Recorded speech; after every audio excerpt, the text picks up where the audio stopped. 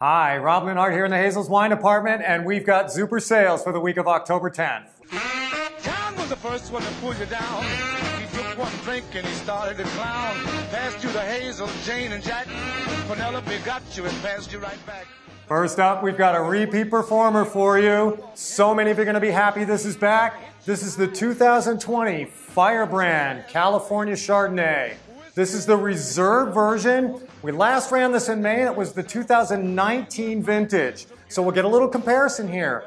Up front, I found this was a little fresher, a little more expressive fruit. So we're still getting that beautiful red apple, ripe stone fruit, think peach, nice pear tones on the palate. Along with that, we're gonna still get that familiar light oak, hints of butterscotch, toast, nice creamy attack on the palate, but good acidity carrying through here. So comparing the 2020 to the 2019, the last vintage, I think they've dialed it in just a little bit. They did a really good job, found a real nice balance in this wine. Terrific value on an everyday, down the middle California style Chardonnay.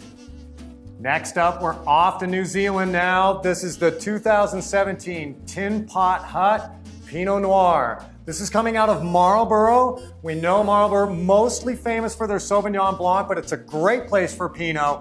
Really shows in this bottle. Still very fresh, youthful style up front. Nice, bright berry fruits, red and black berries, cherry notes coming through. Slight darker tones start to come on as this wine opens up. So think slight earthy cocoa notes give a sort of a cooler, darker edge to the fruit. As it gets through your palate, oak influence, very minimal, but you'll start to pick up some spicy notes.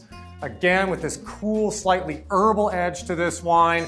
The finish definitely finishes a bit on the darker side. Think bit meat, smoked meat finish on this wine. This is gonna make it a dead match for charcuterie, light grilled dishes, terrific, balanced, great value in an everyday Pinot Noir from an area we really like for these kinds of Pinots. John was the first one to pull you down. He took one drink and he started to clown. Passed you the Hazel, Jane, and Jack.